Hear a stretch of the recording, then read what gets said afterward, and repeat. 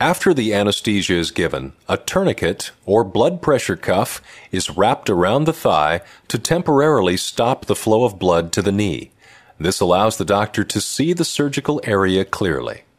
To help reduce the chance of infection, the area will be scrubbed with a special soap and will be covered with sterile sheets.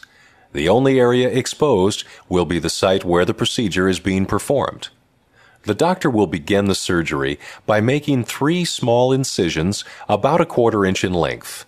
One is located above the kneecap, and the other 2 are below.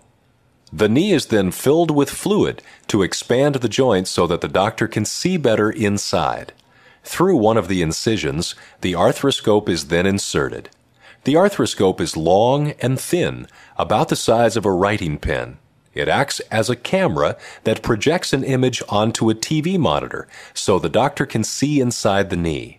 It can also take pictures and videotape the procedure. Once the arthroscope is in the correct position, the doctor will begin to examine the structures of the knee on a video monitor, looking for any damage to the menisci or articular cartilage. If an injury is seen, the doctor will treat it at that time. When the cartilage work is done, the doctor will then proceed with the ACL reconstruction. The doctor will first remove the torn ends of the ACL. It will then be replaced with an ACL graft from your patellar tendon. To do this, another incision is made in the front of the knee, and 1/3 of the patellar tendon with a piece of bone attached to either end is removed. Because this graft is taken from the middle of the patellar tendon, the tendon is reattached with stitches that the body will absorb over time. There are no long-term defects after taking the graft from this location.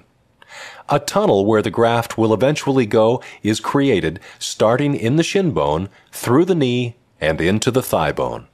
The graft is then placed into the tunnel and usually secured into place with 2 screws, one in the thigh bone and the other in the shin bone.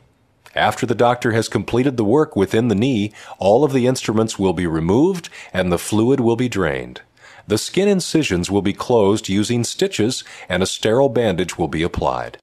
A hinged knee brace may be placed to lock the knee in a straight position.